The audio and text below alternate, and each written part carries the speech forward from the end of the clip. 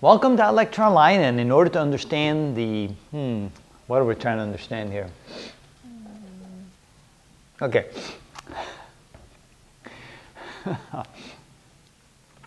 Welcome to electron line, and in order to understand the differential form of Gauss's law a little bit better, we're going to do an example here of a cylindrical charge object. So assume that the cylinder here is full of charge with equal distribution of charge, therefore the density is the same everywhere, at least the charge density is the same everywhere.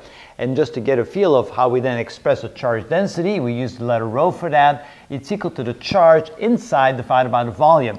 Now, if we're just going to consider this small little segment inside the cylinder, because we want to figure out what the electric field strength is right there, not at the very edge of the cylinder, but somewhere inside the cylinder, we only want to consider the charge within the Gaussian surface. And so we can say that the charge inside the Gaussian surface divided by the volume is equal to Q divided by pi a square L, where a is the radius of the Gaussian surface. So pi a square is the surface of the top surface right here, and of course L would be the length. And we're just going to consider a segment of it long enough so we can ignore the edge effects. All right. Also, the differential form of Gauss's law says that the divergence of the electric field is equal to the charge density divided by epsilon sub naught. Charge density, again, defined by this equation right there. So what we're going to do is to show that these equations are equivalent.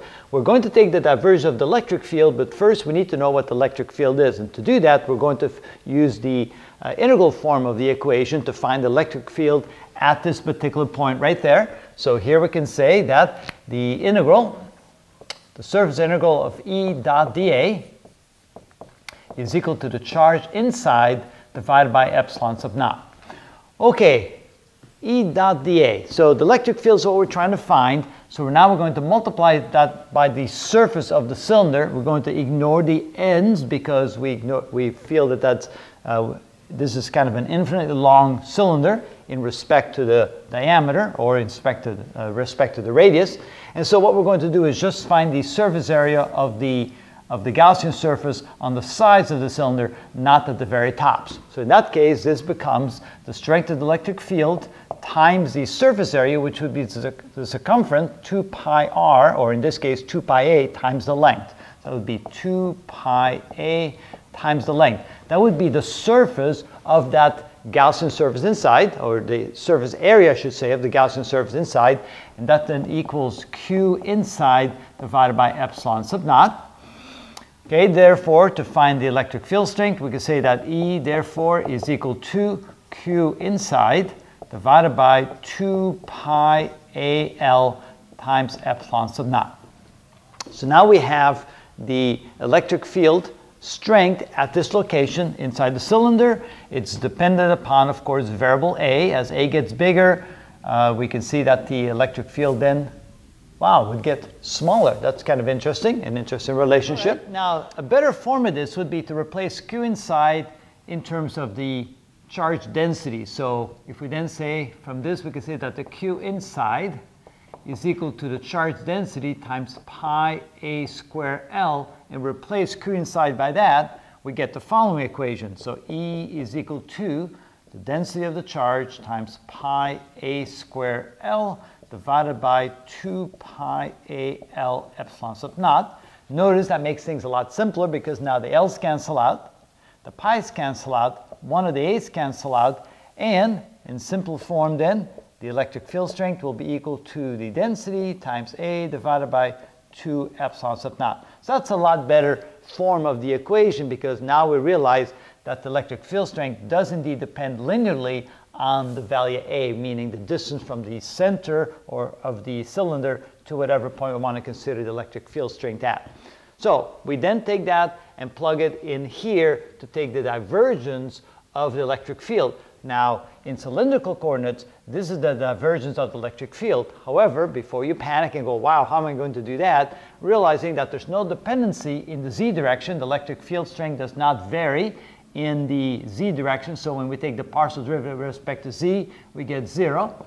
The electric field also does not depend on the angle, the circumference angle, so to speak. That would be phi. So in any direction like this, the electric field strength would be the same as at an equal distance a away from the center. So there's no dependency on the angle. So we only have to worry about this portion of the equation to find the divergence of the electric field. So now what we need to do is, since the electric field right here does have a dependency on the radius, we can take this here and plug it in over there.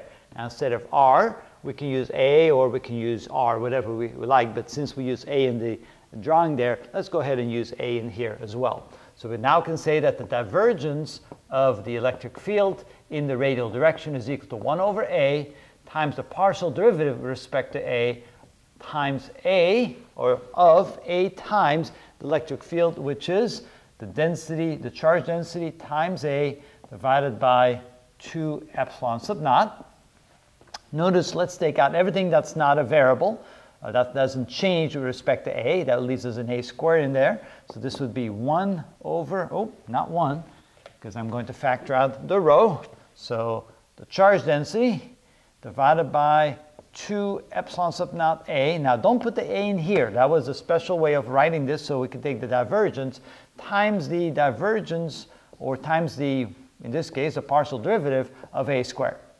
All right, so now we go ahead and do that. So this is equal to charge density times 2a, because that's the derivative of a squared, divided by 2 epsilon sub naught times a.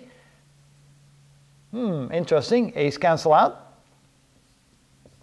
The 2's cancel out. And notice that the divergence of the electric field at the distance a is going to be equal to charge density divided by epsilon sub naught, which, by the way, is what we expect to find, because notice that in this case, we know that the divergence of the electric field must equal the charge density divided by epsilon sub naught, which is exactly what we found when we use the integral form of the Gauss's equation, or Gauss's law, to find the electric field. We then take the divergence of that in cylindrical coordinates, and sure enough, we can show that that equals the charge density divided by epsilon sub naught. So again, notice that this is just another valid form, mathematical form of Gauss's law. In this case, it's a differential form of Gauss's law, and it works for cylindrical charge densities as well.